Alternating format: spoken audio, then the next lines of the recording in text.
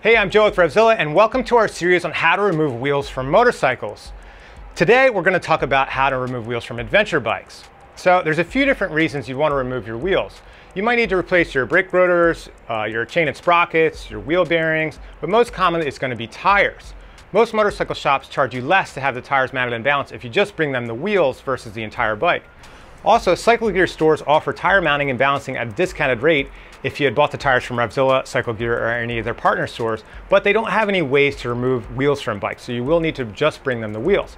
So at the end of this video, you're going to be able to save yourself a few bucks, but you will need to invest in some tools to begin with to get the job done.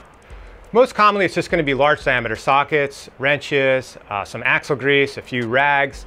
But what's cool about adventure bikes is a lot of them include tools. So my Tiger includes a cool toolkit that includes a large diameter axle wrench for the rear and also an Allen wrench to undo the pinch bolt for the front axle. The one thing that didn't include is this hex axle tool. This is the tool that you'll need to remove the front axle on a variety of different motorcycles. What's cool about this one's from Motion Pro. It includes 4 different sizes that work with all different types of bikes. You'll see this type of axle on adventure bikes, touring bikes, dirt bikes, sport bikes. You know, there's a wide variety of motorcycles that use this sort of axle tool to get the front axle out now. But in addition to that, you'll need a way to lift the bike. So sit tight, we're going to go over a few different ways to do that now.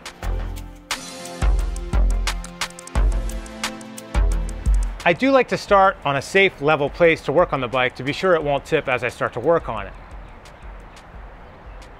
And another thing I like to do is break the axle nuts free or the axles free while the bike is still on the ground in case I need to put some extra force into it. I don't want to do that while the bike is up in the air. It's much safer to do that while it's still on the ground.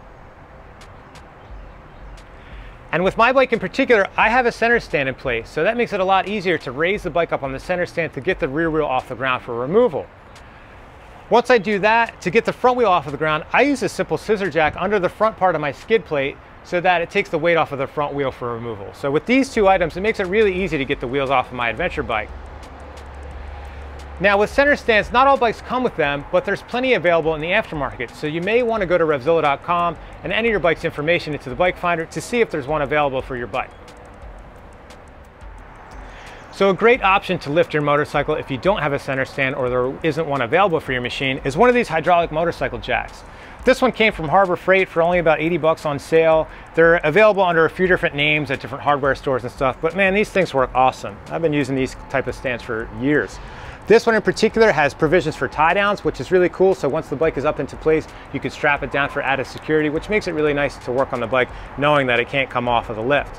One thing I will note is just be sure that the bottom of your motorcycle has a flat, sturdy place to lift it by. Like if you have a skid plate or there's some frame rails underneath your bike. Some bikes, especially adventure bikes, the exhaust pipe runs down below the engine itself. So that is not designed to bear the weight of the motorcycle. So be sure not to lift your bike by the exhaust system. One thing I will note is that really there's no need to lift the bike all the way up into the sky if you're just removing the wheels. It's a lot safer to keep the bike as low as possible on one of these just to get the job done. I just raise the wheels up off the ground just a few inches and it makes doing the job a piece of cake. So certain adventure bikes out there have a single-sided swing arm, the popular BMW or the Ducati Multistrada are just a couple examples. So that does make it a little bit tough to raise the bike, especially if you don't have a center stand. Specifically with a Multistrada, the last one I worked on didn't really have the best skid plate, so I ended up needing to use a single-sided swing arm lift here. Pitbull offers one that's really awesome. They come with a variety of different pin sizes to fit different axles, but if you have a single-sided swing arm bike, one of these stands is a really great option, the Pitbull single-sided swing arm stand. Now, in conjunction with that, if you don't have a way to lift the center of the bike, again, if you have an exhaust system underneath that's not designed to bear the weight of the bike, a forklift stand like this one is a really good option. These just go under the bottom of the fork legs, and as you lift the bike up, it takes the front wheel off of the ground. So these are great options for bikes that may be a little bit more difficult to lift and the other ways that I showed you already. So next up, we're going to work on removing the axle so we can pull the wheels off the bike. With most bikes, it requires removal of the front brake calipers to get the front wheel off. And with the rear wheel, you're going to be dealing with the drive chain. So be sure to refer to your service manual for any specific instructions regarding the wheel removal on your bike. So what I like to do before pounding the rear axle out, I like to back the axle nut off until it's only on by a few threads, and then I can hit the axle nut with a dead blow hammer, knocking the axle loose. And what that does is it protects the axle threads from being damaged, making it easier to put the axle nut back on afterward. With the front axle the way it is, once it's unthreaded from the left fork leg, it's pretty easy to slide the axle out to the right.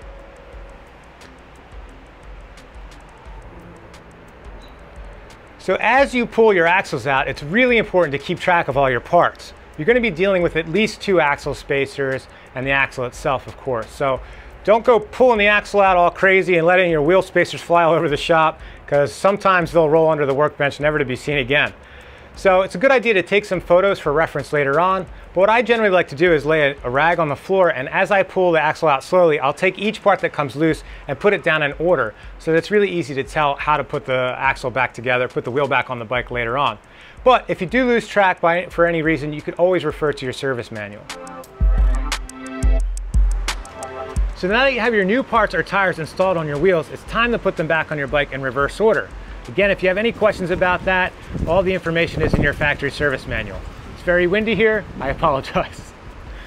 So regarding the axles, just be sure that they're clean and re-greased. That makes it a lot easier to work on your bike in the future.